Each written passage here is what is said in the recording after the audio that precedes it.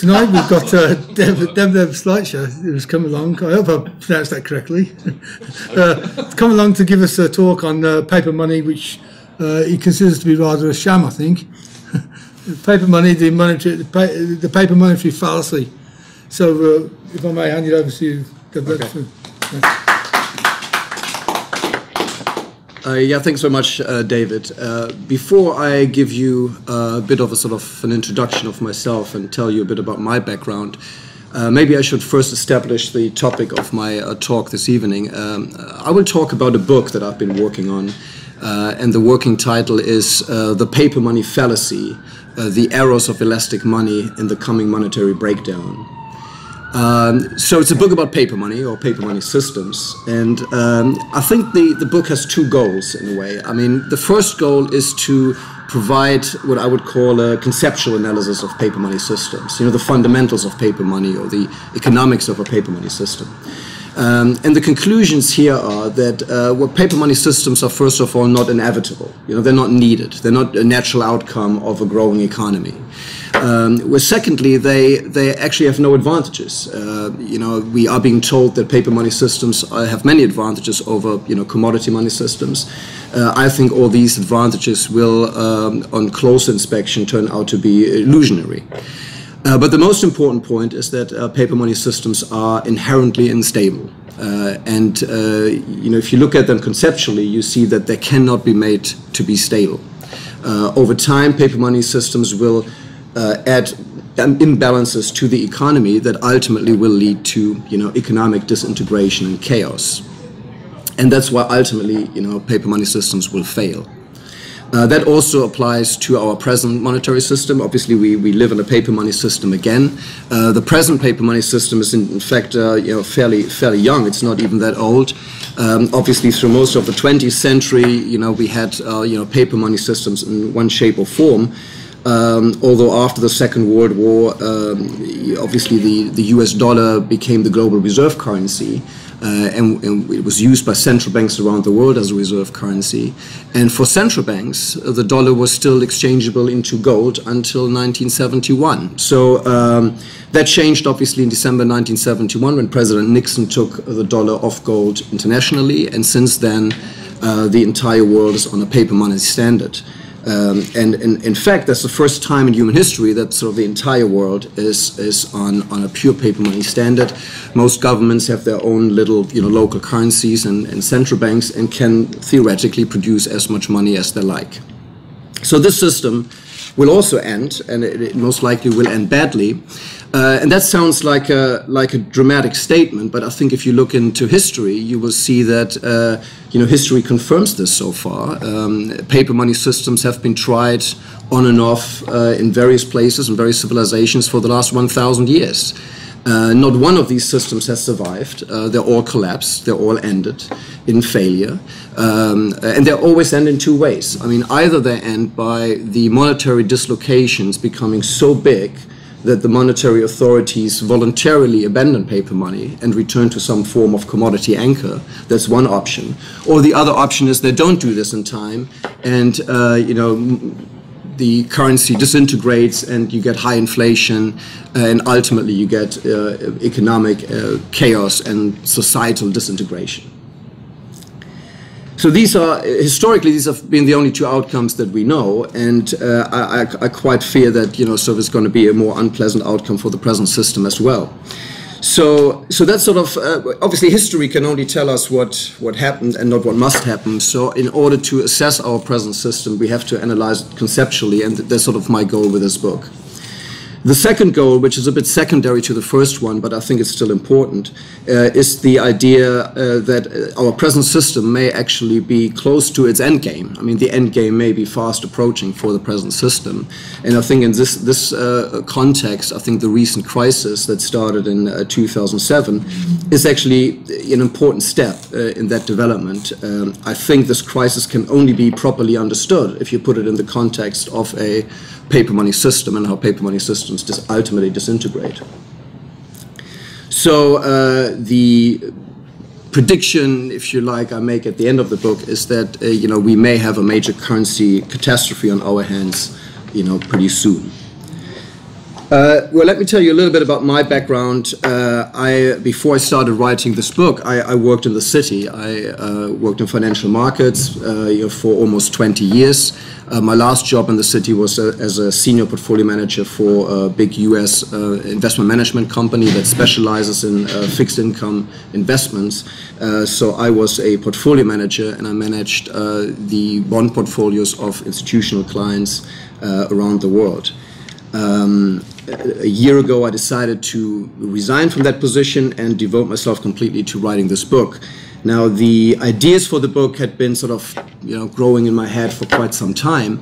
And I think you will not be surprised that if I tell you that I owe a huge intellectual debt to the Austrian School of Economics. I mean, those of you who are familiar with Austrian School Economics will not be surprised about this. I've been reading Austrian economics for sort of the last 20 years. I obtained a degree in economics in my home country in Germany, but as most students of economics at university, you get education in what I would call mainstream economics. It's Keynesianism, neoclassical school, monetarism, but you get very little exposure to the Austrian School of Economics. But I got a little bit of that at university, and that got me hooked. And through the 20 years, almost 20 years that I was in financial markets, I kept reading about it.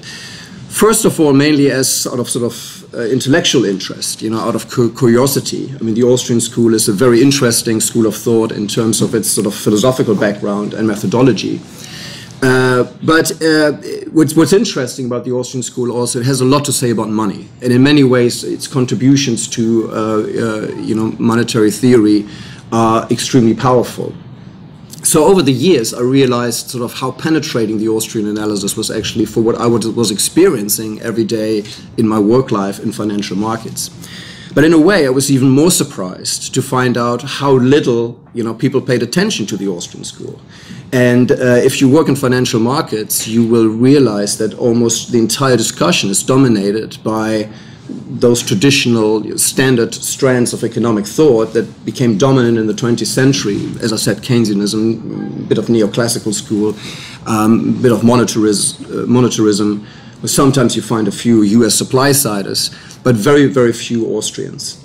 So I think over time, sort of this, I experienced this tension, between on the one hand seeing the Austrian analysis, which would, not cast a good light on our present financial system, and at the same time I saw really no appreciation of these Austrian insights in financial markets, and certainly you don't see it in policy circles, in the policy establishment.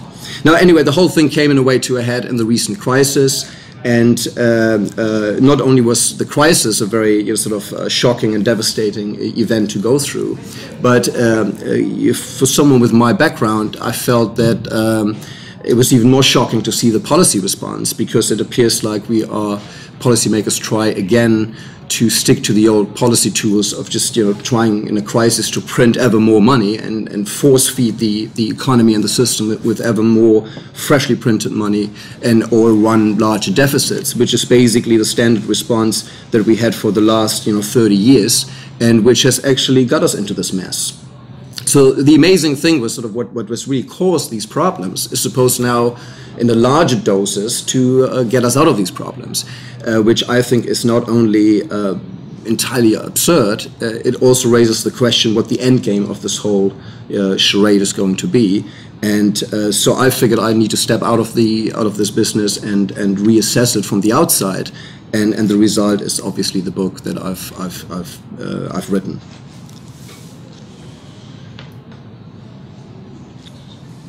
I used the term paper money a couple of times, so let me just be very clear what I'm speaking about here, because now obviously today we live in a paper money system, but most money today isn't even paper anymore. I mean, most money in circulation today is electronic money. It's basically just bits on a hard drive in a computer. It's immaterial money. Doesn't even exist in the form of paper. But the key point for me is the one of elasticity of supply, and that is really sort of the distinguishing factor. If you have a pure commodity money system, like a gold standard, or whatever the commodity is, it means that the supply of money for society is essentially fixed. It's static. Now, obviously, it's not entirely fixed, because if the commodity is gold or silver, you can mine it and mint it and get it into circulation. But this involves expenses, and it takes time, and it can't be done quickly. I mean, there is no institution or person in the commodity money standard that quickly can expand the supply of money to the economy or society. And that is the distinguishing factor to a paper money system. And this is why, you know, states introduce paper money systems, and that's why we are told that these are superior, because here there is a money producer or a group of money producers who enjoy the privilege of creating this money. And creating paper money is essentially costless, and creating electronic money is definitely costless. So they can create limitless money. I mean, there is no limit, you know, to the money they can create. So the idea, obviously, behind it is that, you know, by flexibly adjusting the supply of money to the society, you know, we can avoid economic problems or have a better functioning economy.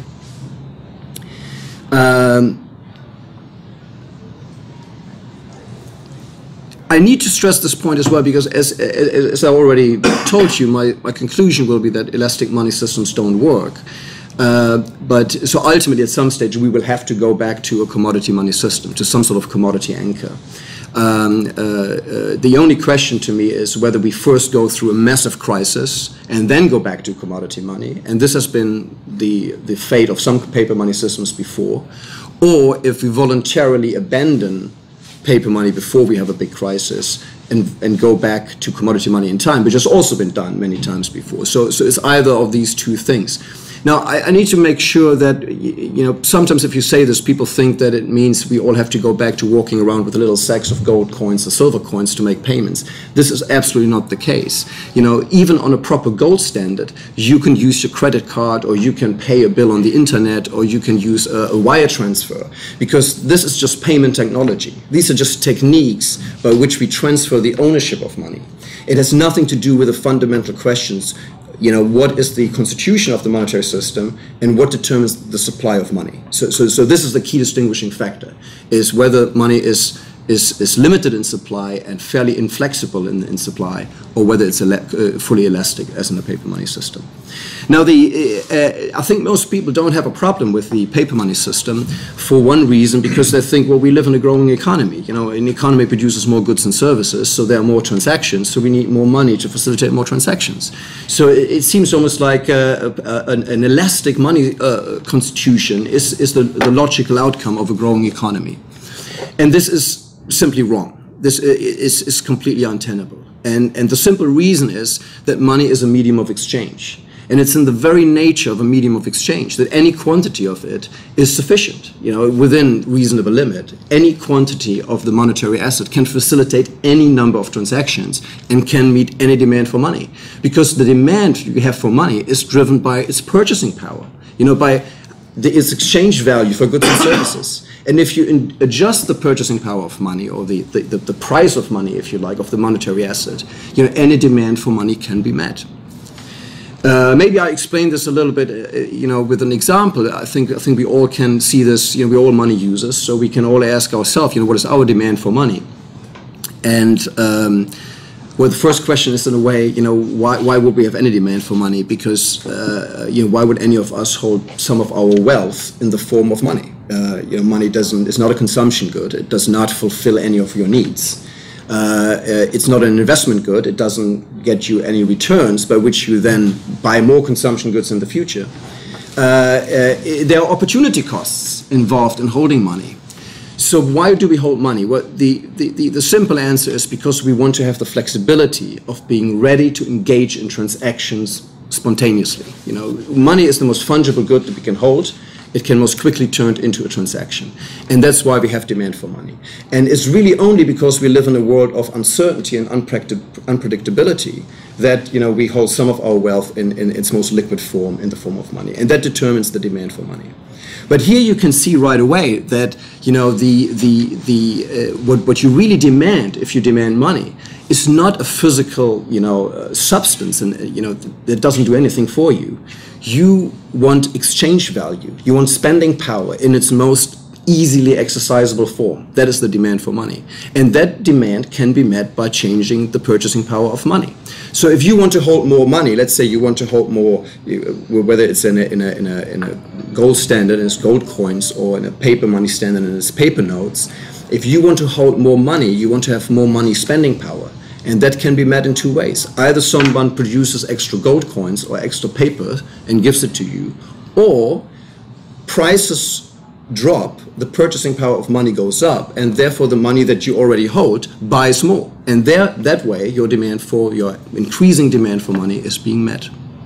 And this happens in an economy automatically. Because if you imagine that in a commodity money society where the supply of money is fixed, let's imagine everybody wants to hold more money. I mean, it just simply means people sell goods and accumulate more money, but nobody produces more money. So what happens is the prices of goods and services fall, the price of money goes up, or the purchasing power of money goes up, and that way supply and demand are again perfectly in line. And I think this is an important factor. I mean, it's such a fundamental point about money, but I think it's important to understand, and that's the reason why, money can be a commodity that's completely inflexible in its supply.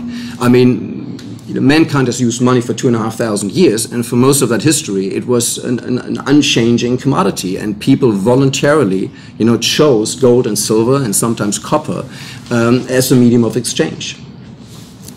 So the demand for money can be met by changes in the purchasing power, and that happens very naturally by people buying and selling. And obviously the reverse is true. If people had a lower demand of money, for money, they would get rid of their money balances, they would spend the money, and if everybody does that, prices go up, the purchasing power of money goes down, and again, supply and demand are in line.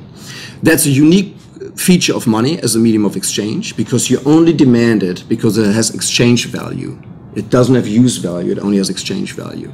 If people have more demand for shoes, and if people have more demand for mobile phones, someone has to produce shoes or mobile phones. If people have more demand for money, nobody has to produce more money, because it's being adjusted by the purchasing power of the monetary unit.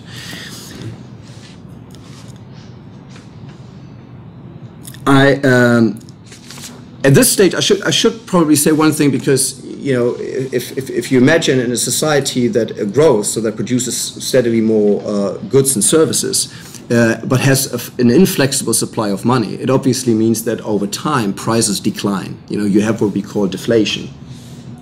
Now I have to say that this would be moderate secular deflation, which is common for commodity money systems. Now this is it's a bit unfortunate that today in the financial press and in statements from central bankers you get the impression that sort of deflation will be the end of the world. I mean, this is some sort of massive disaster that we have to avoid at all cost, and this is complete nonsense. This is commodity money systems had ongoing secular deflation for hundreds of years, and it was absolutely no problem. Obviously, I think when people speak about deflation or the risk of deflation today, they portray it in such a bad light because it's now seen as a symptom of an economic recession. But that's a very different phenomenon here. What we are talking about is simply the moderate trend by which prices decline in a commodity money world where society gets more productive. If you look, for example, at the United States, the US joined the gold standard, joined Britain in the gold standard in 1879, and between 1879 and about 1897, prices declined in the United States on average by about 1% every year. I mean, you had a fixed supply, pretty much fixed supply of money, and a growing economy. Prices declined. During this period, there was immense economic progress, immense accumulation of wealth and rise in living standards. The deflation was absolutely no problem. Now, what I just said about the money having exchange value and not use value, and therefore supply and demand being regulated by the purchasing power, there's obviously a flip side to that, and that is, if you do have a money producer, if somebody should manage to get himself into that position where he can issue paper tickets and have them accepted as money, as a medium of exchange, once that happened, this money producer can produce as much money as he likes. You know, there's, in contrast to any other producer in the society, he never runs the risk of any of his produce, you know, accumulating in his warehouse because he can't get rid of it. I mean, it can't happen. Because if the purchasing power adjusts supply and demand, that is also the case if we have an extra supply shock. So previously we said the demand for money rises, but the supply for money is fixed. You know, and that is being adjusted by a rising purchasing power of the monetary unit, where now you have the demand for money fixed, but the supply goes up, and that means the purchasing power of the monetary unit has to decline. You have inflation. So once money is accepted, or paper money is accepted as a medium of exchange, the money producer can produce as much of it as he likes. Now, obviously, often people say, well, but what if people don't trust their money anymore and they try to get rid of it and they try to reduce their money holdings because they fear inflation? It is true that at extreme levels of inflation, there is that point where people maybe want to disengage from the medium of exchange. But that is a very costly procedure. I mean, you have to realize how important money is as a medium of exchange, and a developed economy just needs money. And the honest truth is what happens is even in a high inflation society, you know, people deal with a higher inflation. And in fact, you know, more money, more physically produced monetary assets can be placed with the public at a constantly declining purchasing power of the monetary unit. You know, if the money producer injects more money into the economy, although the money is not demanded, it only means that the purchasing power of the monetary unit goes down, prices rise on trend, and that money will be placed. Now, obviously, the money producer can only place the money at a marginal decline in sort of a return, but he's producing at almost zero cost, so that's not really an issue for him. And that is the case is actually sometimes readily admitted by the central bankers themselves. I mean, I have one quote here from Ben Bernanke, now the chairman of the US Federal Reserve, one of the biggest paper money producers in the world. Now, he gave that speech in 2002. At the time, he was already on the board of governors of the US Fed, but he wasn't the chairman yet. And he said the following in a speech, and I quote, he said, "The US government has a technology called a printing press, or today its electronic equivalent, that allows it to produce as many US dollars as it wishes at essentially no cost. We conclude that under a paper money system, a determined government can always generate higher spending and hence positive inflation." Now, in fairness to Mr. Bernanke, we should say he made that comment when he gave a speech about how he could fight the evil forces of deflation, and so he was speaking about a specific context. But we have to remember that the Fed does not expand the money supply just at times of crisis or in recessions or now in the present situation. In fact, you know, since the Fed was founded in 1913, they've continuously expanded the supply of money. But the important point for me in that statement is, which is factually absolutely a correct statement, is that nowhere in that sentence is money demand. Because it is the money producer can produce money regardless of demand for it. There is nowhere is any consideration, how much money the public would want. If the U.S. government wants, they can produce more money, and that's, by definition, the situation that any paper money producer is in. He can produce profitably money without any consideration for money demand. And if you look a little bit in sort of about the history of our paper money system over the last 100 years, I mean, most of the data I use here is from the US, but I think similar things would happen if you look at the data in the UK, to some degree even more so, because for the last 100 years inflation was considerably higher in the UK than in the United States. But if you look at, I just use US data here as an example for my presentation. If you look at the last 50 years, so the last half century, over the last 50 years, industrial production in the United States has grown by a factor of 5. So, industrial production has grown 5-fold. The supply of money has grown by a factor of 25 or 26, depending on what measure you use. If you use currency in circulation, it has grown by a factor of about 26 times. And if you use the money supply M2, which is the Fed's standard measure of money supply, it has grown by a factor of roughly 25. Well, all this money was produced, I mean, certainly not because the economy needed it. I mean, that we've already sort of explained that is not the case. Now, you can say, well, was there growing demand for money? Now, in fact, if you look at the statistics, there was probably growing demand for money, but this supply, this flood of money, far outstripped the demand by the public for more money. And you can see that simply by the decline in money's purchasing power. As we said, all this money can be replaced by just allowing the purchasing money power to go down. In fact, over these 50 years, every US dollar has lost 86% of its purchasing power. So today, a dollar buys about 14% of what it bought you in 1960, and it's only by lowering the purchasing power of the monetary unit so much that all this money could be placed with the public.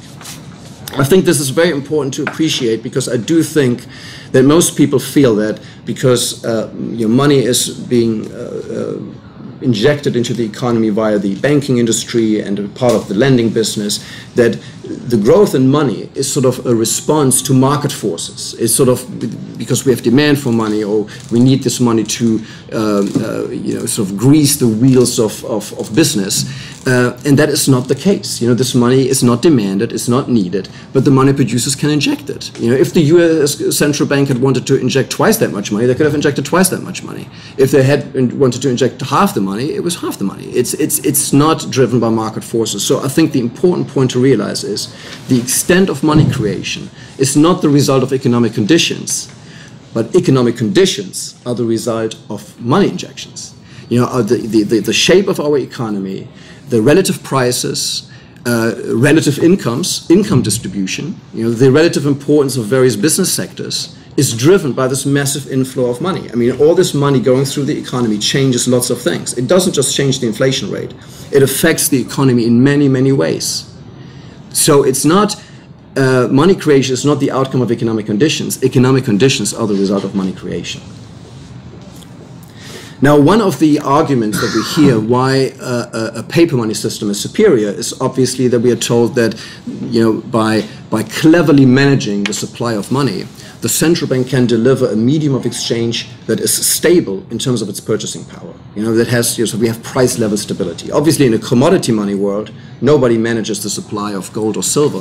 But in a paper money system, the central bank can have an inflation target and go for stability. Now, I think that this argument is nonsense is already clear from the data I've just shown you. I mean, so much money has been produced and is being produced regardless of demand, and the purchasing power of money has declined so much that it's almost absurd to assume that if we have a paper money system, we get more stable money.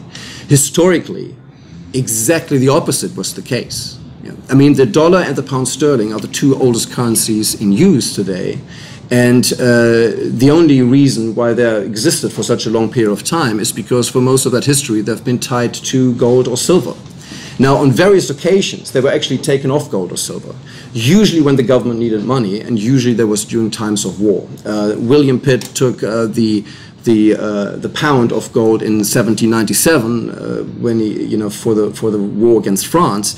From 1797 to 1821, the Bank of England didn't have to pay banknotes in specie, and therefore could fund the government more easily by printing more money. So we were on a paper money standard in the UK during this period, and inevitably we had inflation. And in 1821 they went back to a gold standard, and inflation stopped.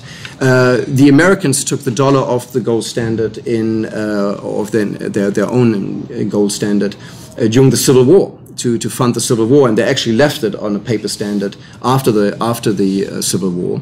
And again, this was a period of at that point unprecedented inflation. So if you look at the historic record, I mean, to even suggest that we need paper money for price level stability is almost absurd. It's entirely nonsense. So I think we can forget this argument. I think in the book I go through some of the conceptual arguments for price level stability and some of the practical problems with trying to establish it. So there's a whole chapter about this in the book, but I won't bore you with this now. But I think this is one of the points we can put aside fairly quickly. So why was all this money produced, and why is constantly being more money injected into the economy? And I think the short answer is because those in charge of the money franchise think that it's good for us. You know, I mean, it sounds a bit like a facetious answer, but I think it's clearly not driven by money demand. So the idea is that if we inject money into the economy, paper money into the economy, we can stimulate the economy, or we can get more growth. In particular, because the extra money creation allows banks to lend more and allows banks to engage in what is called, you know, fractional reserve banking. I need to say a few things about fractional reserve banking, and again, there's a huge literature about it. I go into it in more detail again in my book, but I think I can say at this stage I need to just explain briefly the mechanics of it. Now, obviously, if you think about a paper money system as now, and if you have physical money, I mean that means you have notes in your pocket, and you put that into a current account at a bank. You still consider yourself to be the owner of money. I mean, because, you know, it doesn't really make a difference whether you have the money in your pocket or it sits, you know, in a current account or a side deposit or demand deposit at a bank. You can pull out the money at any time. You can even pull it out at an ATM, at a cash point. So you're still an owner of money. And it's almost like the bank has just took the money from you and just kept it in the vault, which is obviously not what they do. And to be fair to them, they don't even pretend that is what they do, because we all know what they do. They keep a little reserve, and the rest of the money they lend to somebody else. But that means that other person now also thinks they own money, you know, and they do, because they're being told by the bank that they also own money now, the money that they get in form of a loan from the bank. So suddenly, on the same amount of deposited money, two claims exist. And statistically, the supply of money has already gone up. In fact, I mentioned earlier the money supply M2 in the United States. You know, this would go up by the transaction I just described. You know, there's now more money in the system. And if you look at the money supply in the United States, it's right now, M2 is about 8.7 trillion US dollars. By the way, half of that was created in just the last 10 years. $8.7 trillion. Of that, about 800 billion is cash in circulation, 700 billion is money market funds, and the rest is balance sheet items in the bank. It's basically just, you know, book entries in the bank where the bank says, yeah, you own money and you can get it, you know, any day. Obviously you can't, because there's only a small reserve that the bank keeps to pay out those people who demand to be, you know, repaid. I should say also another thing about the person who takes out the loan from the bank, because we have to be very clear. The person who takes out the loan from the bank does not have demand for money. People often confuse this and think, oh, that's money demand. It's not money demand, because the person who takes out the loan doesn't take out the loan to, you know, sit on the money and keep the money in cash. I mean, I cannot exclude that sometimes people may do this, but it's very, very rarely the case. People who take out loans have demand for goods and services. In fact, they have such urgent demand for goods and services that they're willing to incur the interest cost of getting hold of these goods and services right away. So they don't have demand for money. They take out the loan in form of money, spend the money right away to buy the goods. So the money is being circulated and gets into the system, and other people end up holding these, you know, money claims. I'm just stressing this here because we have to understand that this process of money creation via fractional reserve banking is not linked to money demand. You know, it's not like there's more money demand so the banks can lend more. This is nonsense. You know, the banks lend more because they can entice more loan business by creating this deposit money. And the banks are not even really restrained in this, confined in this activity by any independent loan demand either. Because to the extent that they can lower their reserve ratio and create more deposit money, they can lower interest rates and therefore offer more loans in the market. And under normal economic conditions, lower interest rates mean higher loan demand. So they generate this loan demand, and the money gets into the system, and we've already seen, you know, any amount of money can practically be placed. So to the extent that banks manage to lower their reserve ratios and they become money producers, and to the extent that they become money producers, the same things apply to them that we said earlier about paper money producers. You're not confined by any lack of money demand. You can place it. Now, obviously, it's very clear that this is a kind of dangerous operation for banks to do, because, you know, if too many people show up and demand their money back, then obviously there's a bank run and the bank runs out of funds. And in fact, today, all banks are practically fractional reserve banks. So if enough people line up outside a bank branch, you can shut down any bank. It's just in the nature of the business. Now, fractional reserve banking, in a way, is about sort of 300 years old, and it was obviously practiced under gold standard conditions as well. The history of fractional reserve banking was obviously also the history of occasional bank runs or financial panics, and also boom and bust. Now, what's interesting is that this whole business has attracted then the attention of some of the economists, probably sort of about 150 years ago, which began to analyze the effect that fractional reserve banking has on the broader economy. And the idea, because the suspicion was that creating extra loans, not based on savings, but creating extra loans based on printing money, could potentially have destabilizing effects for the economy. And it was one of those things that already was discussed extensively by the British classical economists in the middle of the 19th century, although they did not sort of develop this into a full theory. It was then left to the Austrian School of Economics, in particular Ludwig von Mises, who in his book on money and credit from 1912 was the first to lay the foundation of what became known as the Austrian theory of the business cycle. And the idea here is that the practice of fractional reserve banking, the artificial lowering of interest rates through money creation that the banks can do, and therefore the extra credit in the system that this generates, leads to economic dislocations. Now, again, I will not, and I cannot go into the entire Austrian theory here, but just to give you the essence of it. Well, if you think about credit, an expanding credit will lead to more investment. Now, expanding credit can have two sources. Either it's individual savings, people save more money and redirect income from consumption to investment, or more credit can be the result of money creation and therefore, fractional reserve banking and money creation. Now, the initial effects that these two things have on the economy are in fact identical. The initial effects on the capital structure are very, very, very similar. Obviously at lower interest rates, many investment projects by entrepreneurs that were previously unattractive now become profitable. Entrepreneurs take out more loans to realize these investment projects. There's extra investment going on, extra capital creation that makes the economy more productive. It sounds really good, and it is really good in the early phases. It's really good, but the Austrians were showing that this investment activity is ultimately unsustainable if it's based on printing money, and is only sustainable if it's based on savings. So the outcome in the long term are very, very different in these two approaches.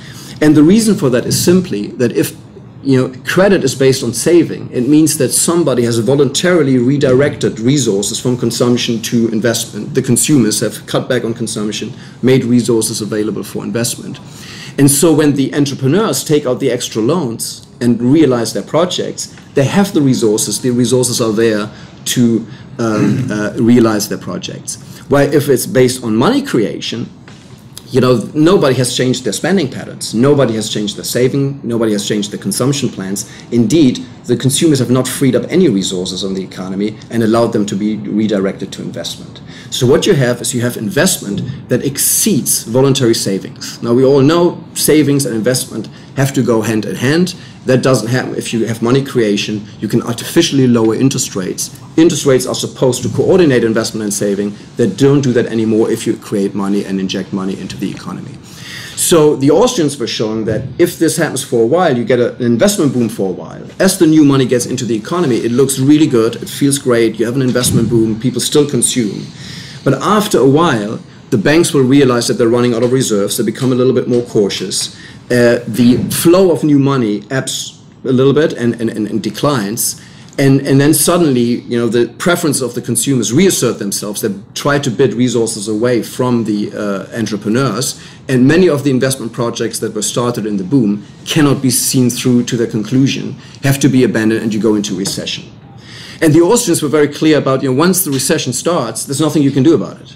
If you want to avoid this was what the Austrians said. If you want to avoid this, you have to avoid this artificial boom that you create by money creation. You know, if you stick with the gold standard and even ban fractional reserve banking or make fractional reserve banking more difficult, that way, you know, you don't have these artificial, you know, money-induced booms.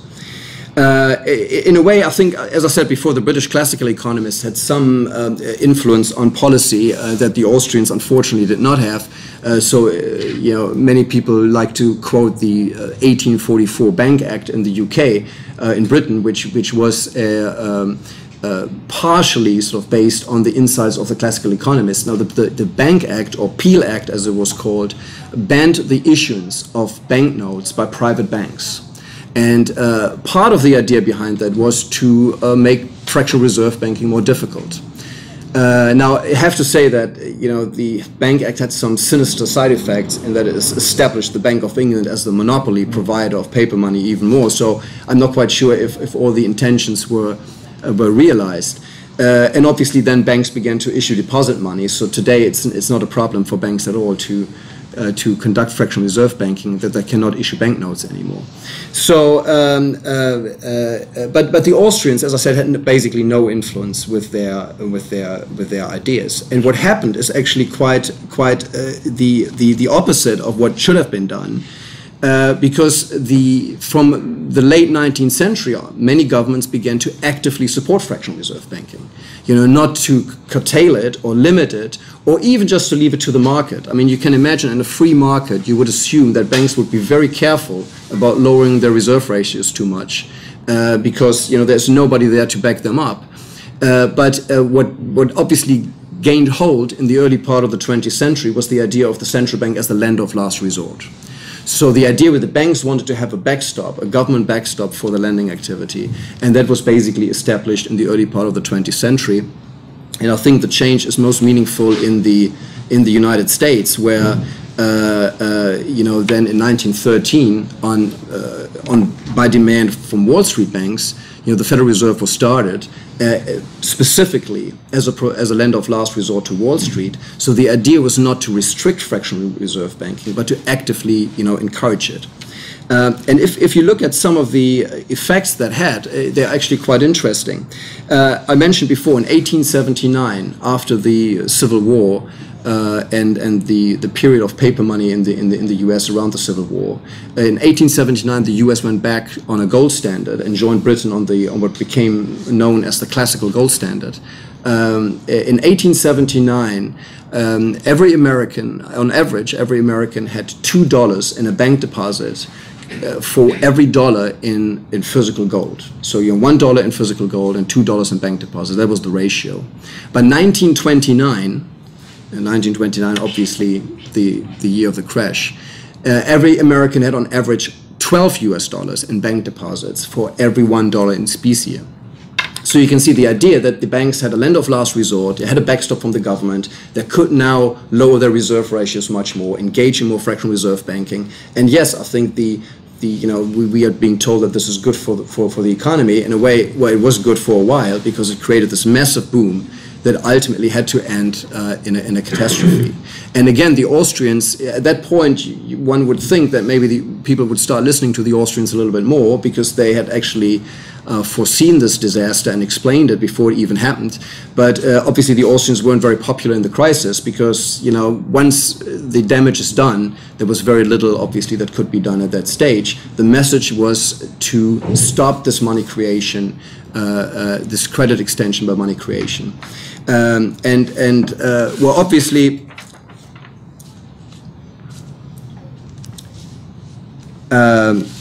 obviously it's clear that that throughout the 20th century now, all the changes that were made to the financial infrastructure, and that, you know, the infrastructure that we live with today is basically designed to encourage, you know, credit extension and money creation by banks. If you think about the steps that were taken after the Great Depression or during the Great Depression, President Roosevelt took the dollar off gold domestically in 1933.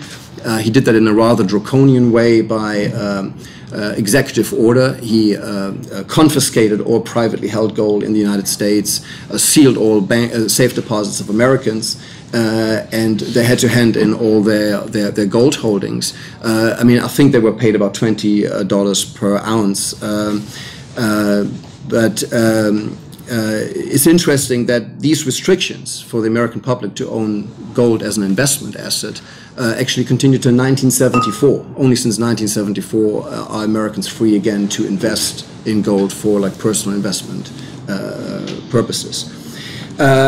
Now, and obviously I already mentioned President Nixon took the dollar off gold internationally in 1971. So since 1971 now we have, as I said, a global paper money system. And the design of this system is to encourage the expansion of credit. So I come back to the earlier question. I think we've seen that a paper money system is not needed, it's not necessary for a growing economy. Whenever somebody produces paper money, he can produce as much as he or she likes. And it's very clear that in this current system that we have, the idea behind the system is that more credit is good for the economy. It means more growth, more investment. And the insight from the Austrian school or from the British classical economists that there is a huge difference whether credit and investment is backed by savings or by money creation. This insight is completely ignored, and it's completely ignored to the present day. It plays absolutely no role in the construction of our financial infrastructure. And also remember that when people speak about this cycle theory, the Austrian business cycle, I think this word cycle is probably not even appropriate anymore. During a gold standard, it was clear that there could be a credit expansion if banks lowered their reserve ratios. Sooner or later, they run into trouble, and then there is a contraction, and the economy goes into recession. And in a gold standard, there is nobody there to provide the banks with extra reserves to shorten the recession, to stop the recession, or to try to kickstart another credit boom.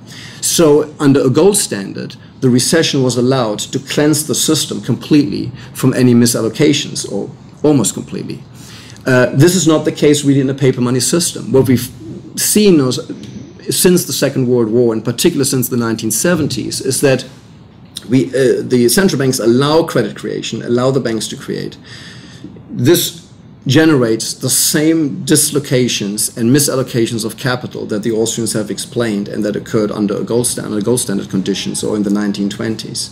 But now when the economy rolls over, the central banks comes in and prints more money. Your reserves used to be gold, and gold was inflexible and nobody could create it at will. Where now the central banks can create as much money as they like, and they step in and extend the credit cycle. And in fact, I think the idea that our monetary system has proven to be so stable is a huge misconception, because what we don't realize is since the 1970s, almost every recession has been artificially shortened by another dose of money, by lowering rates again, pushing more money into the system. So all that means is that the dislocations are now massively larger than they ever were before, and they certainly would be under a commodity money system. Because when now the economy rolls over because of the accumulated misallocations of capital, the cleansing recession is not allowed to unfold.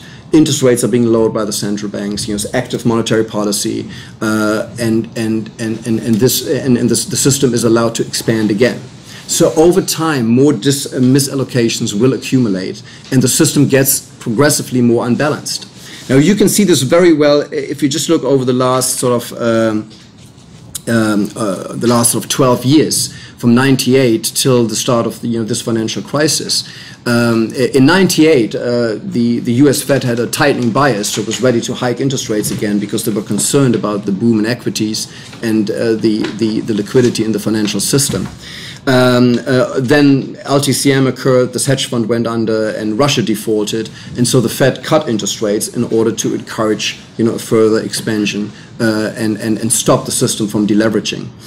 In '99, the Fed injected money towards the fourth quarter of 1999 because they were concerned about the Y2K effect on computers. That was a massive inflow of money, which again pushed the equity market further out.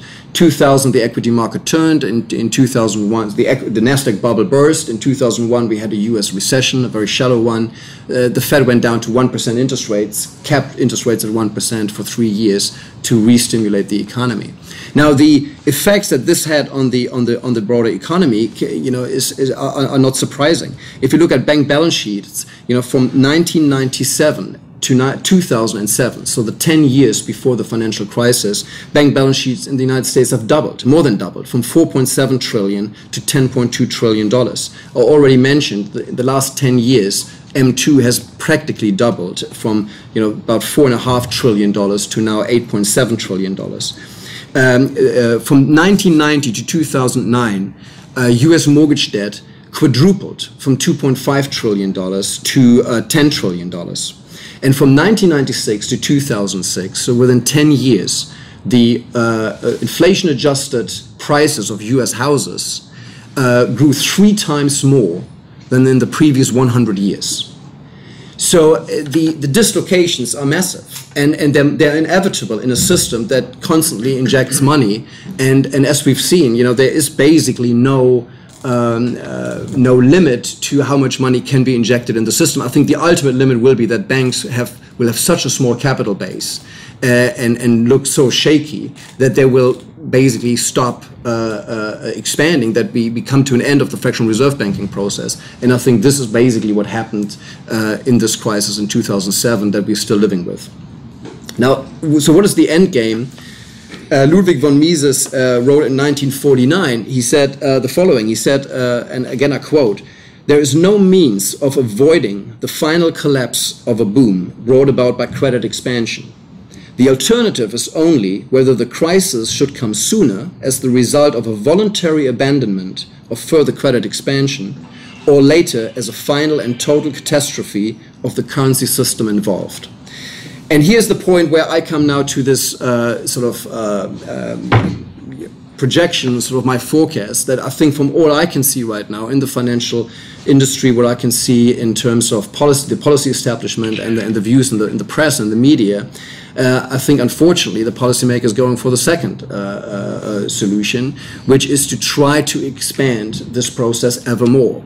Now, they already lost the banks, because the banks, even at 0 interest rates, even with getting reserve money for free from the central banks, they're unwilling or unable to expand anymore. The bad assets that have accumulated on their balance sheets are just too big. They are afraid of going under. And although many of these banks have been bailed out already, or get funds from the government, or some institutions like Fannie Mae and Freddie Mac in the United States have basically been taken over by the government, many of these banks are obviously still concerned about bankruptcy, and they're just not able to expand anymore. So what we see now in this phase is that obviously the two entities that now step up are the central bank itself. The central bank balance sheet is expanding. In the 2 years since Lehman collapsed, the U.S. Fed produced $1.1 trillion in reserve money and gave it to the U.S. banks. That means the Fed within 2 years created more money than it created from its founding in 1913 up to the collapse of Lehman Brothers in 2007. They gave all this money to the banking system, basically, and they're paying them interest on it so that they don't spend it. They gave it to the banking system, and basically it's just money so that they don't sell their assets. That the banks can fund their bad assets at very low interest rates and get all this liquidity from the Fed in order, because if it weren't for these $1 trillion, the banks would be forced to liquidate more of their assets and trim their balance sheets, and that is feared to have knock-on effects on the broader economy. So this is why this policy was enacted. So what we're seeing right now is not an unfolding of the crisis. The system is basically in a state of arrested collapse. Without these trillions of dollars from the Fed and the bailouts by the government, the system would begin to shrink. The inherent desire of the system is to delever. The credit structure is completely blown out of proportions. It's not in line with the available pool of voluntary savings. It's blown up because of credit creation. The system has a desire to deleverage and to shrink in size, but it's not allowed to do that. And all that policy is doing right now is try to avoid this shrinking. And I think the point I'd make here is simply that this is not an end game. This cannot be the end game of the system, because right now, obviously, this doesn't generate growth. In fact, if the system would be left to its own devices, it would certainly shrink. We would get deflation. Certainly, many asset prices would go down considerably from where they are now. Billions of mortgage debt are being artificially propped up by quantitative easing and guarantees from the government. We don't even know what the prices are if these assets would have to be supported by voluntary savings. But the market is not allowed to reveal this because these developments are basically frozen and the system is artificially propped up to not reveal the extent of the distortions and not allow them to cleanse. What is the current assessment? I think the way I see things right now is the Fed this year so far has not continued to expand its balance sheet. They have basically stuck at about the $2 trillion mark. But in the current environment with a very weak economy, obviously the government is spending way too much money. We have this massive budget deficits piling up, and there's no end in sight to that as well. These budget deficits will ultimately have to be funded by the central bank as well, because again the pool of private savings is so much more limited.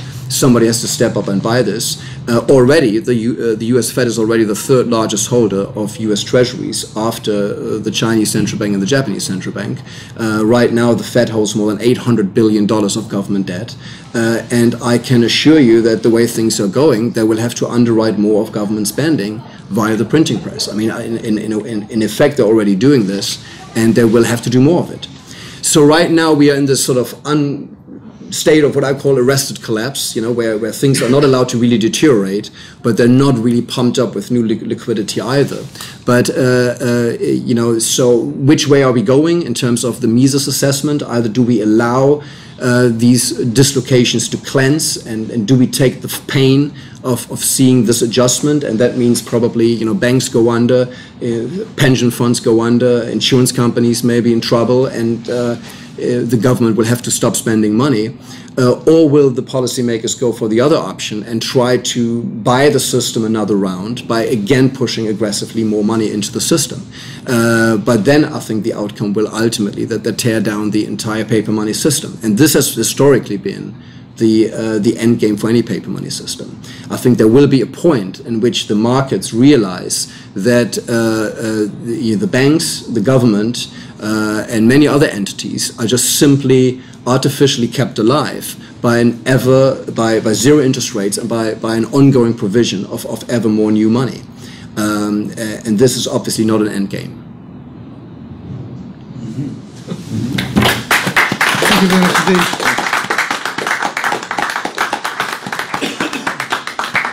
Is there any questions or comments? Oliver? That was excellent. Thank you. Does anybody else understand this in the city? Do politicians really understand this process? You worked for 20 years. Did you come across anyone else who sort of really understood Austrian economics and realised it was no, I think very few people do, and I have not come across any. I mean, there are a few, and I will name them in a minute. But I have to say no. I think I was working in the city for a long time. You realize to what extent very intelligent people can work in an environment in which they just work with a certain paradigm that they've been given and that they see other people use, and that is sort of almost self-reinforcing. If you talk about, for example, money creation and the massive expansion of money by the Fed, they're almost Pavlovian reflexes, and people say, "Oh, that means inflation." Money. The problem with money creation is inflation, but then they look, there's no inflation right now, so that's not a problem. So I mean, I'm exaggerating a little bit, but it has become such a standard view to see the problem with money expansion and money creation only in inflation. And if there is no inflation, there is no problem with money creation. That's almost the paradigm that people work with, and these people have very extensive, intelligent and informed discussions about when the Fed will do QE2 and when they will change this and when they do use these tools. But the problem that this creates in terms of capital allocation or relative prices is not being perceived. And I have to say, since I stepped out of the business and looked at it from the outside, it seems almost even more unbelievable to me how few people realize this. And I think one thing I may add as well is, if you work in the financial industry as I did, and if you have a position of some responsibility, there's also another aspect, that almost on a human level, you just don't want to see things objectively. You know, I can honestly tell from personal experience, during the crisis, there were moments when I knew the Austrians were right and this was going to be a complete disaster. But sometimes you just almost didn't want to believe it because you knew it would, you know, hurt your company, your co-workers, you know, everybody was depressed, you hurt your clients. You almost wish that somehow the system would run another year or another 2 years.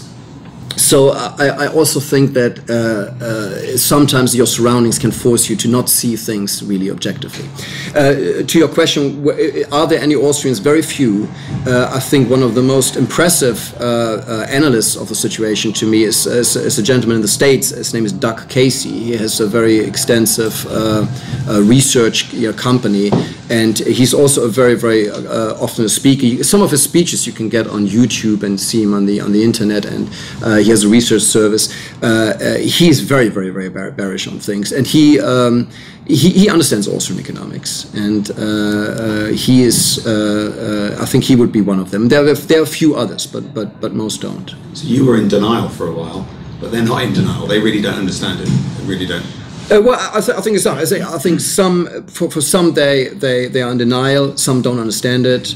Yeah, I was maybe in denial for a while, although. Yeah, no, I think for a while I was probably in denial, but you know, there was that moment when you just felt like I knew intellectually, you know, this was untenable, and that's why I had to step out. I mean, yeah. Okay. Detlev, thank you very much. It was impressive, and I learned a lot. And could you go back on what you said about the difference between quantitative easing, say, that is, you know, new money injected into the economy, and savings? Because the people who save are not the people necessarily who will be consuming later on.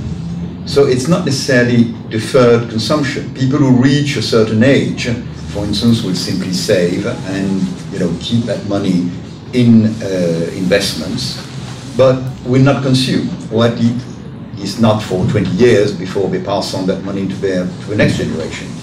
So when you say that, for instance, there is a contraction, natural contraction and so on, and the return on investment is very low, then people take their money out of savings, and because it doesn't return much, and then start buying things. Does it really work like this, or did I not understand the logic, the mechanics between savings and future consumption? To explain the cycle. Yeah. I'm just need to think, because obviously I don't want to just go into a big sort of economic lecture that will take half an hour. So I try to give a short answer. Well, I mean, in a way, I think consumption is really sort of the goal of everything we do, you know, and that's why I do think people are unduly scared of savings, and unfortunately, there's been an unfortunate result of all the of some of the macroeconomic theories that have become popular, is that sort of savings is a bad thing because saving means not spending and therefore hurts the economy, which is obviously nonsense, because what you save is also being spent. I mean, if I save, it means some of my income doesn't go into present consumption, but I set it aside for future consumption. I still want to consume it, and maybe if I don't want to consume it, maybe I want to hand it over to my children to consume, for them to consume it. But the end goal is still consumption. It just means so saving means that what I lower is the present demand for consumption goods, and I set assets aside, resources aside for future consumption, and we need to distinguish, you know, the money flow a little bit with the resources, because what people do if they're safe, they're basically redirecting resources. You know, real resources are being saved. I mean, it works via money because money is the medium of exchange, but ultimately, if people begin to save, they're redirecting resources, real resources, from meeting present consumption needs to meeting future consumption needs. And these resources, for the time that they're not consumed, they're ready for some future consumption, they can be taken by other people to create the investment goods and the capital goods and build up the capital structure to deliver those consumption goods in the future that will then be consumed. So in a way, I really think that in essence, this is sort of how that cycle works, and that's, I think, is also why interest rates are so essential, because what interest rates ultimately communicate to everybody in the society is the time preference of the public, and what that basically means is like how urgent is the meeting present consumption needs. How urgent is that compared to meeting future consumption needs? You know, interest rates tell us how the value of future goods, you know, if you discount them to today. I mean, what is the present value of a future good? If interest rates are high, the present value of a future good is low, and vice versa. But that means if interest rates are high, you know, a good in the future is worth very little today. And this tells you that the demand for present goods is very, very high. And that's why, I mean, if societies are poor, you know, poor societies tend to have high interest rates, because simply, you know, the resources that are available are urgently needed for the present population to you know, feed them and provide them shelter. Now, in theory, you could say, you know, if you believe in this monetary system I just explained, well, it's great if they had a bit more investment in these poor countries, and so let's put a central bank there, print money, lower interest rates, and there will be investment. But you see, what that investment does is you lower interest rates, and then interest rates wrongly indicate that time preference is very low, that people could do without present goods and would be happy to receive something nicer in the future. Mm. And suddenly you build out, you know, a capital structure to deliver, you know, better products and more products in the future, when the population needs urgently products now. So low interest rates and more credit in itself is not a good thing or a bad thing. It needs to reflect the demands of the population. And I think that is the point about an elastic money system. An elastic money system, in particular the system we have today, it's specifically designed for the central bank or the government. It sounds like a conspiracy theory, but that is really what it is. It's designed to help lower interest rates so we can have a bit more credit and the economy can go. But if they do this, they're distorting one of the most important price relationships in economics, which is the relationship between present goods and future goods, which is interest rates. And thereby, this must lead to a misallocation of capital. It's unavoidable. John, given that you are in possession of various true and important theories, and you are in a position to exploit these theories, presumably there was nothing to stop you doing so and cleaning up, make a lot of money as a consequence. And if that wasn't the case, for instance with foreign exchange, many countries, governments do produce statistics on their money supplies that are not wholly inaccurate, and you can look at these things and see, you know, who's producing how much, and that could affect how you trade or with foreign exchange. So if you didn't clean up financially, why didn't you? Why didn't I, or why I'm not going to? I think that's not a question of your motivation. I mean, what stopped you? There's an assumption there. No, I would say. I think it's a good question. It's a good question. But I think one of the problems you will find in you know, is one thing to understand, you know, what must happen. It's another thing to get the timing of what happens right. And I'm not saying, but I think that they're two very different skills. You know, so I'm saying, because I'm telling you something must happen, it's not necessarily imminent, right? And I think if I look back, I think the Austrian analysis it completely explains what we've seen in financial markets. But obviously, you know, when this will happen or and what shape or form it will happen is a different question. I'll give you one example. I think in 1971, when Nixon took the dollar off gold, we had the inflationary 1970s. And I think with the Austrian analysis, or the analysis that I presented, you could have probably speculated on the fact that the system could end right there. I mean, it could be a crisis right there, or maybe the government would have to return to a gold standard. Actually, they didn't do this, because in 1979, Volcker took over at the Fed, and he did something extraordinary at the time. He aggressively hiked interest rates, And basically, this was the last time U.S. authorities allowed this to happen. He basically stopped, put his foot on the brakes, put the economy through a severe recession, and that in a way cleansed the system. Well, after that, they quickly allowed the money to expand again. No, I'm just saying this as an example where you think that this happened doesn't invalidate the analysis I'm giving you here. I think the is still correct. But it has so happened that they bought the system another 20 years. Now, in these 20 years, again, they expanded the system. Now, I personally thought in 2002, when after the collapse of the Nasdaq bubble, and then the Fed went to 1% interest rates for 3 years. Now, at the time, I felt they couldn't restart this credit growth again. So I was not optimistic on economic recovery, and I was actually bearish in 2002, based on the analysis I gave you here. Now, this was wrong, you know.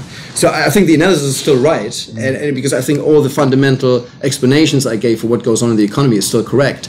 But what happened is the Fed was so aggressive, again, in pushing money in and allowing, keeping rates at 1% for 3 years, and it did work in the sense that it caused the system to spin another few rounds, which I at the time had underestimated. So I think there are always two things, you know, having the right framework and the right paradigm to understand what goes on, and being exactly right in timing this. Well, I don't think in my career as an investor I've done badly. So I don't think I have cleaned up, as you phrased it, but I think I've got a lot of things right as well. But some things I didn't get right. But if you see at it, if you look at it, we don't know exactly when things change and when your certain effects come through. And even in the prognosis I give you here, you know, my expectation is we will go through an extended period of very low inflation. We will go through more economic difficulties next year. We will see more bank problems next year, the next 2 years, and then we will see even more aggressive policy than we've seen so far. Ultimately, I think the policymakers will become even more aggressive, and then there will be a point in which I think you should probably sell government bonds, and I think gold will go even higher than it already is. I could be wrong on those, but and my timing could be off. But I think we need to distinguish between sort of these theories and the exact timing of a trade. But I think you're right. The question is not wrong, and I tend to make money out of it on it. Yeah. Does it answer your question? I'm not quite sure if I answered your question. Does it even give you an edge? Having the right theory, I think at least gives you an edge. Yes, I think it does. Yeah, I think it should. I do think it does. Yeah, absolutely, absolutely. Bob. It's possible to know the theory of hang gliding and yet not care to engage in it. And I don't want to alarm the audience, but the Her Majesty the Queen today officially named QE3 at Southampton, so it's something rather large being launched down there. Well, it was already launched, but she said it could have its name, which was already printed on it. More important point, of course, when people take out loans for money that no one ever saved, by way of credit. I've followed the Austrian analysis for many years, and I don't see much wrong with it. Plainly, there's trouble. The money hasn't been saved. However, for a while, until people catch up, and some of them can't, including people on fixed incomes or those using their savings in old age, there is such a thing as forced saving. I mean, in effect, the purchasing power is transferred from people who would have used their money in the future, or even using it now, and is used by the those who are taking out credit. So to some extent, there are real savings. The resources are plainly purchased by those who get the money and put into things. Now we know if it could be simply transferred. I mean, if you simply tax people and gave them money, that would be an alarm. They'll do it anyway. But the point is, it's better if it's hidden. If it's hidden in the great mystery of banking, you don't see that the money is being taken from the pensioners and the old people and given to those starting their office blocks, whatever it might be.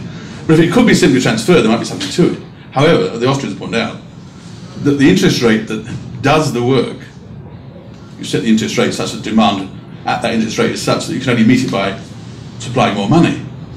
And so the money that's supplied must eventually set up a chain reaction that leads back to having to jack up the interest rate, because the the currency depreciates on the foreign markets, the pound has to be saved, or inflation has to be choked off, or something. So at that point we get, as you pointed out, we get the swing.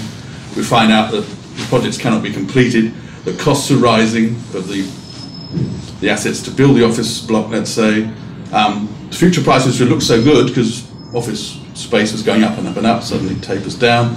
So we find that things aren't even worth completing. I mean, in Las Vegas, I believe they were bulldozing new buildings. They couldn't. It was cheaper that way than let them lie there and pay the local rates, for example. So it's just a small point that you can get some kind of, for a while, forced saving, but not enough to justify all the projects that have been started, which cannot be brought to completion. Once the effect of the money entering the system goes into costs and eventually means a return to a proper interest rate, or even higher than the natural rate would have been.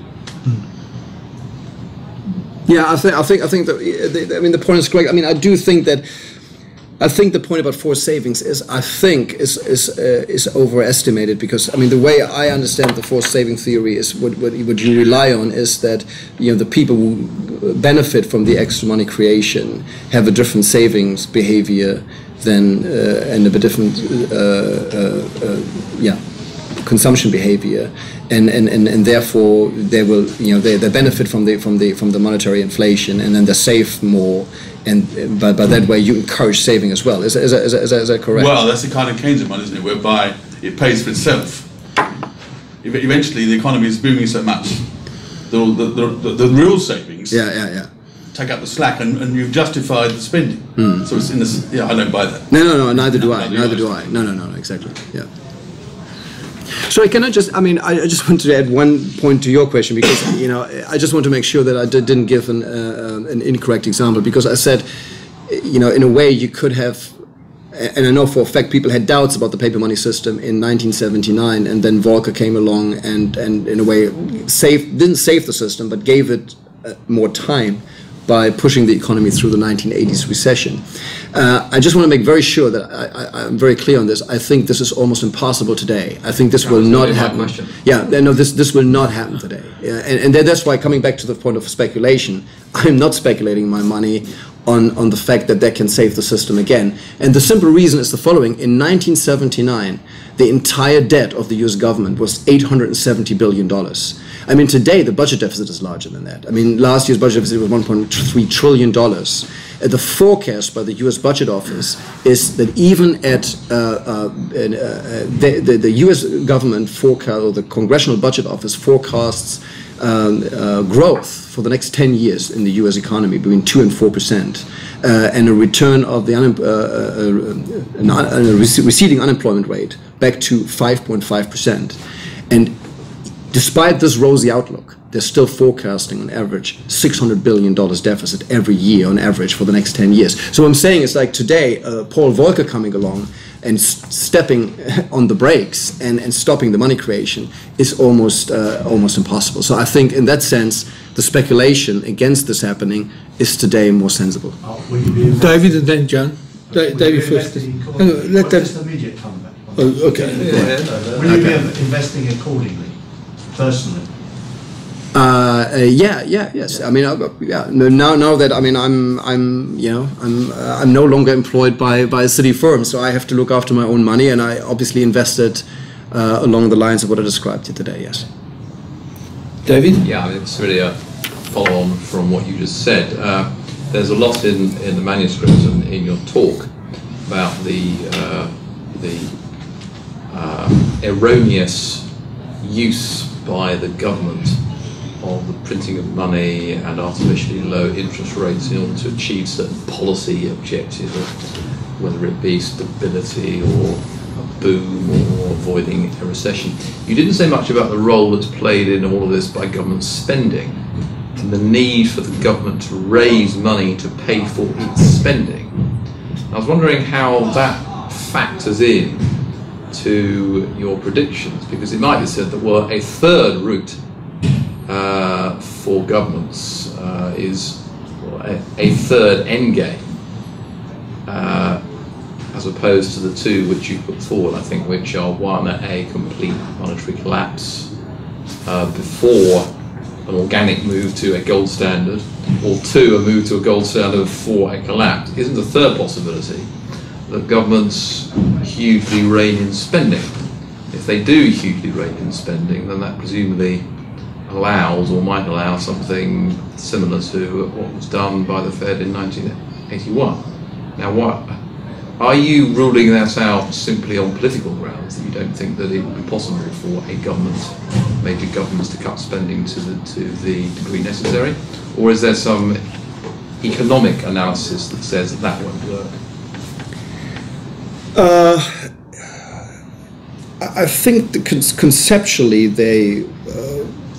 there's no reason why this couldn't happen. So I think the short answer is it's an assessment of the political, situation and the political possibilities. Could we imagine? You could imagine a point where, just hypothetically, we could imagine a point where the policy establishment would say, okay, we got this wrong. There's too much money in the system. The system is dislocated. Banks are allowed to go under. We stop printing more money. I don't think they would even have to contract the money supply. They would just have to stop trying to expand it further. Just keep it fixed. Just don't add to it. Which, in a way, I think is what we're seeing right now, because the banks can't expand anymore, and the Fed has massively expanded to avoid the correction in the system, and so have other central banks. But they're not aggressively expanding the system further right now, and that's why I think the economy feels so wobbly and so uncertain. But if they make a meaningful commitment to not reflate the system again and allow the system, as I said, wants to delever. If they allow the system to shrink, that would mean obviously a period of deflationary correction, a severe recession, bank failures and so forth. And then they could say, okay, then we start for anew. And I think you're right in that environment. Obviously, without printing more money, the Fed would lose this extra source of revenue. And the government have to save dramatically. I don't think politically right now it's feasible, because as I just said, even in a scenario with economic growth, right now the forecast is for budget deficits as far as you can see. If you go through a really severe recession and a contraction of the economy, in a period of deflation, I think government expenditure is going to expand even more, and revenue is going to collapse even further. So right now, the fiscal situation is such that even in a very positive economic outlook, they continue to run, massive deficits. If you look at some of the forecasts, for example, it's very interesting. Right now the U.S. government's #1 source of income is individual income tax, which is about $1 trillion every year. The forecast right now is that in 10 years' time they can double that and take more than $2 trillion every year. Now, the last 10 years, they didn't manage to raise it at all. It was $1 trillion for the last 10 years. So the forecast is they can double it for the next 10 years. It's very unlikely to happen. But now imagine you push the economy through a period of correction and allow this cleansing of the dislocations to occur, which I think would be the right strategy. It's very, very painful, but at least it would get the problems out of the way. Right now, we're just simply not facing the problems. But I think politically, it's very difficult to do. So I think you look at the statistics right now show that I think in the U.S., 47% of Americans over 18 don't pay any income tax. And then so it's already, the situation is already fairly dire. So for the government to come out and cut back their spending so much, it is feasible. Conceptually, yes, it could occur, but I think politically it's very unlikely. And we don't see any signs that policy is going in that direction. But I also say that if they stop printing money and running deficits, they may as well go back to a gold standard, right? If they stop printing money, then the advantage of the elastic money system, the paper money system, was indeed to provide that extra money, and in situations like this one, to print money. That's why I think that is the natural response. That's what this system is designed for. And I think the fault in the system is that over time it will create imbalances on a scale that they will not manage to reflate the system again, and that's where we are. Can I ask a short follow-up? Certainly. Do you have any sense of what degree of cutback in government activity and spending would be required to return us to what is a as you put it, equivalent to a gold standard system, even though it wouldn't be one in name. How much, what percentage or proportion of government spending here in the States would have to be cut back to get us back to a system where, as you say, the system is cleansed? I was looking at 10%, 30%, 50%. Any sense of it at all? I know. I mean, I didn't run the. The short answer, David, is I don't know, but I think it would be more than 50%. More than 50%. More than 50%. That would be my. Half of what the government does. Oh yeah, yeah. I think that's my assessment. Have you spent, John? Do you want to come back? Yeah. You do. Well, you and then Bob afterwards. Quickly on that point, at any time they could simply declare a gold standard. At the current market level, could they not just declare that we're now back on the gold standards, and then they'd have to adjust their financial dealings, the government, accordingly? I mean, it's not a question of I quite understand this. You've got to cut back to a certain extent before you can go back on the gold standards. You can simply say, we're on it. Now what do we have to do? Yeah, I mean, you could do that. I think, if I understand your question correctly, David, is simply because if the part of the government funding over time will be through ongoing inflation, and to, you know, obviously ongoing inflation helps fund the government, and that part of government funding would obviously be left out. I mean, you move people into higher tax brackets. You can place obviously your bonds with the central bank, and you know, there are various ways in which the government benefits. I mean, what I meant was, if the government stopped printing money in any shape or form, then how much spending would have to be cut for it to, I suppose, balance its books? Well, I mean, in a way, I think. You see, I think we're dealing here with two different things, which is, one is obviously, you know, the budget deficit and or government spending, and then the monetary constitution. Now, first of all, in terms of government spending, I mean, if the government raises the tax revenue, they can obviously spend, and if they run a bigger deficit, if they find private savers who, you know, buy these bonds, you could make the case that you could even run a budget deficit, you know, in a gold standard. I think it will be much more limited because, you know, obviously one of the reasons that people think governments cannot default on their debt is because they theoretically can print the money, and if that's gone, that should affect it. Although I think that's a very weak reason to buy a government bond, because you will get hurt on inflation. But so I think it's two different questions. I mean, I'm not quite sure if, you know, I think there can be very different outcomes for, you know, the size of the government or the role of the government or the size of budget deficits or government spending in a gold standard or without it. All I'm saying right now, the fact that there's so much debt around that is being supported by artificially low interest rates, I think that's the key point. You know, the interest rates artificially kept low, and that allows much more credit creation. It allows many of these assets to be, you know, carried that are not being supported by private savings, and that includes the debt of the government. And in this situation, where it's the government debt that is expanding most rapidly, you know, if you stop the flow of money, you know, it's the government that also gets hurt. And I think that's a political, you know, a problem. So that's the connection between the monetary system and the budget deficit. Is simply at times like these, when the government is always expanding, not only in recessions, but then even more rapidly. That is all this budget deficit or the government debt needs to be carried by voluntary savings, and cannot be supported by artificially low interest rates. Bob?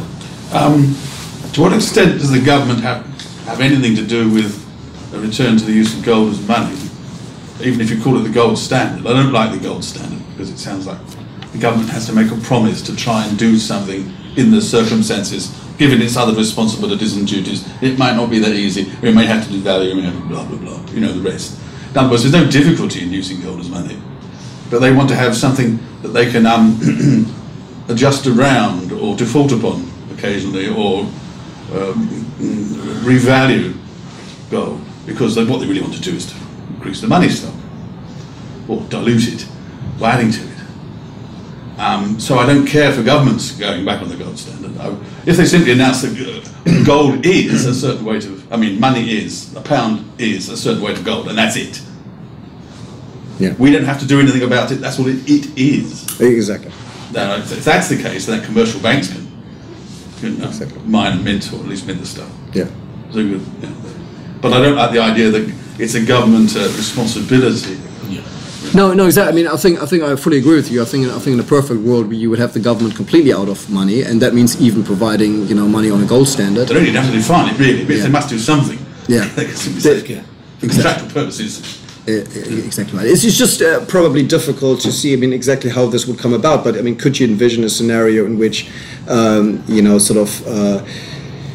people would, at a time of a monetary breakdown, would begin to voluntarily use gold, and then suddenly there would be, I don't know, banks or gold depositors, gold companies that store gold and can transact in gold. Maybe you could almost imagine an alternative financial system pop up. But it would be suppressed immediately, and all the gold would be confiscated for the good of the public. Judith? Yes. When will your book be coming? Oh, I wish, that's a very good question. I don't know. It's the short answer. I've just finished or I'm just in the process of polishing off my sort of final draft for the manuscript, so I don't even have a publisher yet. I went about it in a very strange way, because it's the first book I've ever written. As I said, I worked previously in financial markets. I never wrote a book before. So when I decided to do it about a year ago, I just sat down and started writing, because I wouldn't know if it all would, fit together and make sense in the end. And I hope it does. And I think I'm now at a stage where I think I'm ready to approach publishers and agents. So, but I've not done that yet. Even I'm still working on my final manuscript. I think. So it won't be out before Christmas. Jan? Early in your talk, you asked the question, something like, why do governments increase the money supply? This reminded me of the old joke, why do dogs lick their testicles? To which the answer is because they can. You said at that early stage of the talk, well, because they think they can do good things. But later on, you you suggested some more sinister motivations. But it seems to me that sinister motivations predominate. That they are always looking to buy votes by one method or another, even if it's only staving off the appearance of financial disaster, so they're getting through the next election. That sort of purpose of fiddling around with money supply exists. But there's also, and this is a question that I really like an answer on, because I've asked a few economists, mere seigniorage, and to what extent that exists. For instance, houses in the area where I live about 50 years ago cost £1,000 each. Maybe houses aren't a very good example, but now they cost £750,000. That can't be all bubble. I don't think they're going to go back to £1,000. That shows gives you some idea of how big that inflation is, and surely some of that is simply the government just thinking, well, we can print this money, or not exactly print, open market operations or whatever, and then we've got it, and then we spend it. And it's just like I would do if I had access to the printing press, to the currency of the country. I would, in the interest of everybody else, go into as much quantitative easing as I could possibly get away with. Really public spirited. Yeah. So, so really, here's two questions. Really, is there how much would you say is the sort of the benign, and rather than really just them engaging in various political vote buying shenanigans? But also, do you think you could put a percentage on seigniorage?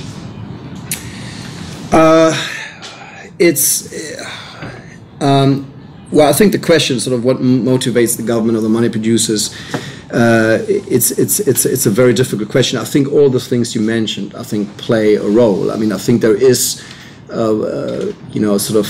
political motivation behind this, obviously, or vote buying, as you said.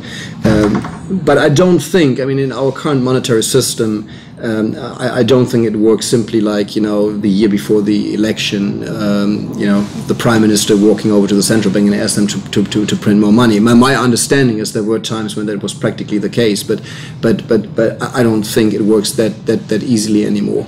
And in terms of the way I presented it, I have to say that I always try to give the opposition the benefit of the doubt here, and I did not want to present this in a way like this is all some big conspiracy theory. And it goes back to the question that Oliver had, where, you know, I worked in the financial industry and I met many economists who very strongly believe that this system is in the public interest, and it's doing lots of good things, and the idea that we can create money.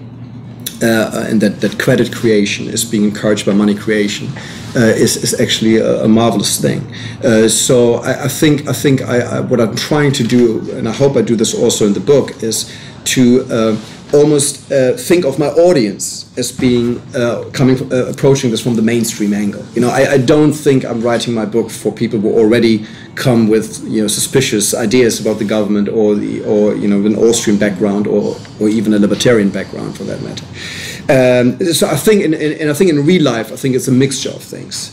So I don't think a lot of that is not simply, you know, sort of a cold-hearted calculation. It's not. I don't think the people in central banks or you know, what I call here the policy establishment. I don't think they're sitting there having read their Ludwig von Mises and knowing that this is all going to end in tears, but they still just want to win the next election. I don't think so. I think really many of these people think that this is just really what they have to do. And you know, I think, for example, there's a whole literature out there about, you know, the mistakes that were made in the Great Depression, and these are almost all, as they relate to the Federal Reserve, they're all about how the Fed should have printed more money when the bubble burst. Very few people look at what the Fed contributed to creating the dislocations that led to the correction in the first place. So I do think I think it's a mixture. Yes, political interests come into play, but I don't think there's some massive conspiracy theory out there that they know the consequences completely. But could you put a figure on objective seigniorage such that whatever their motives, it actually means that they're printing money which they effectively have for themselves to spend. It's their share. It's not that it's going out to a variety of other vested interests. For instance, when America increases the amount of dollars, it's taking money from everyone all around the world who are holding dollars. That's what you do when you can counterfeit money. Yeah. I mean, I just wondered if you had any idea of the sort of percentage. The percentage. Yeah, there must be a percentage, and it's subjective, irrespective of anybody's motive. That's how much they are benefiting by increasing the money personally. What, 1%?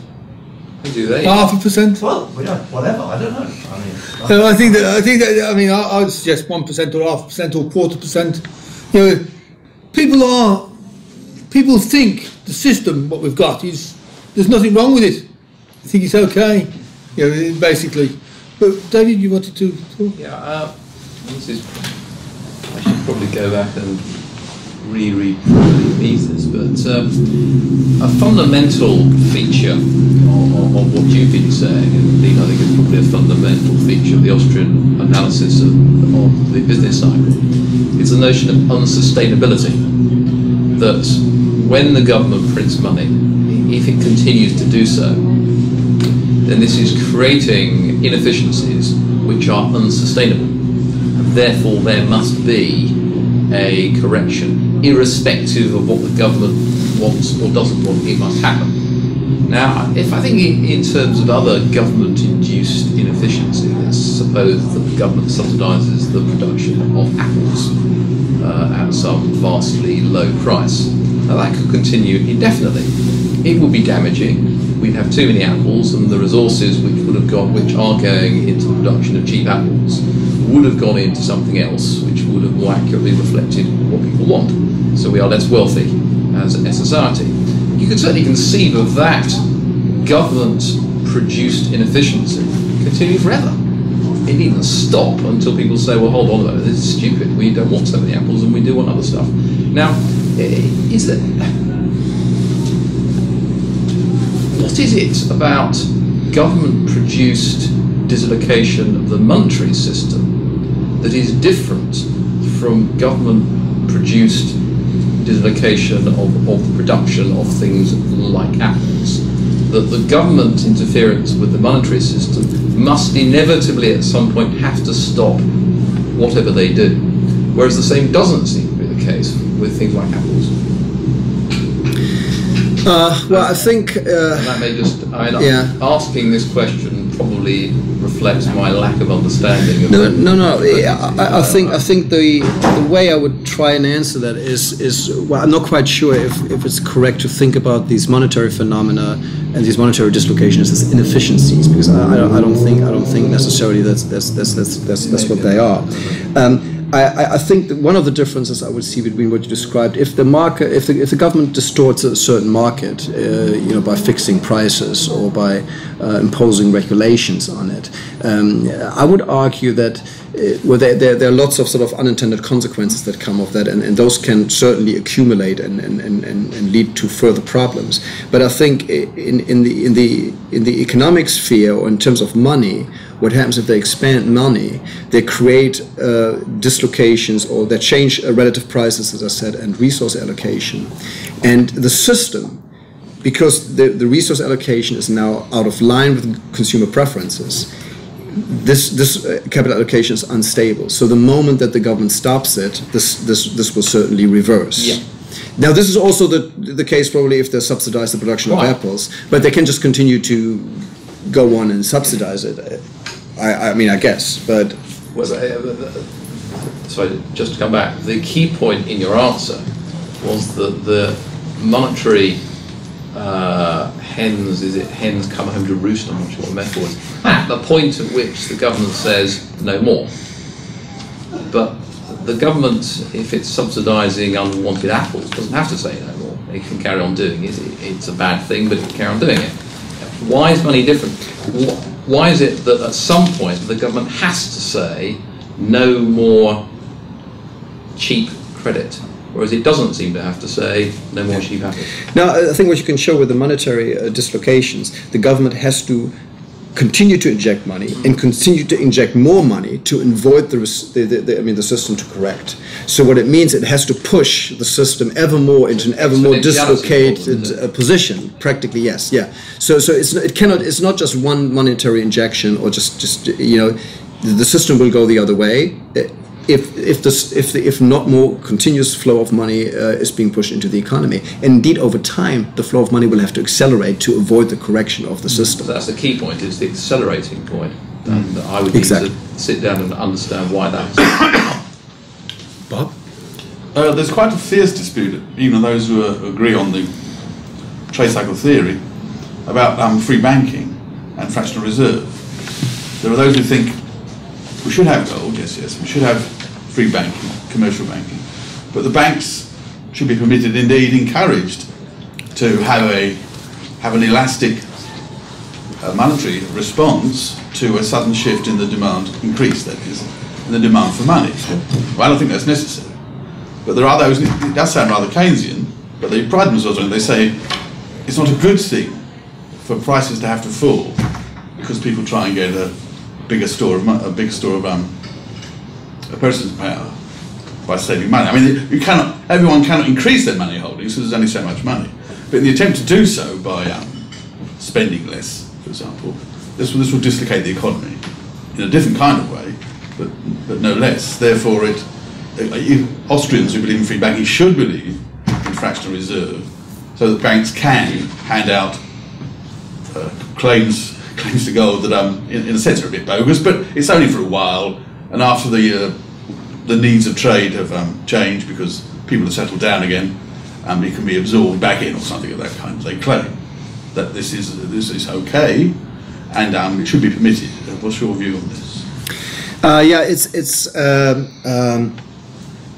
It's a very interesting topic, of course, and I read about it extensively and discussed it with David and other people, because it's a very intricate problem. I have to admit that in my book I don't focus on it too much, simply because I think it can distract from the main argument here. Right? So it's a bit of a side argument, but it's a very fascinating one.